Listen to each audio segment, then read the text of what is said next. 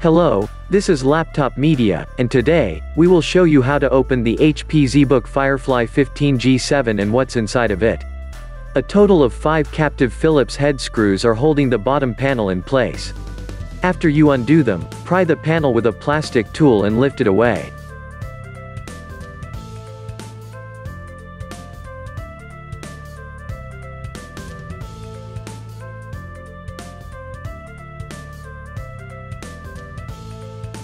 Please remember, it would be of great help to us if you just hit the like button and subscribe to our channel.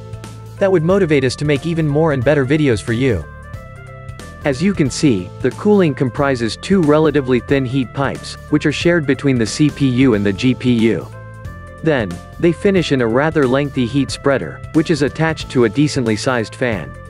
Beneath the metal bracket, you will find 2 RAM SODIMM slots, which can add up to 64 GB of DDR4 dual-channel memory in total. And on their left, there is the M.2 PCIe X4 slot for storage. Providing power away from the plug, there is a 56 Wh battery pack.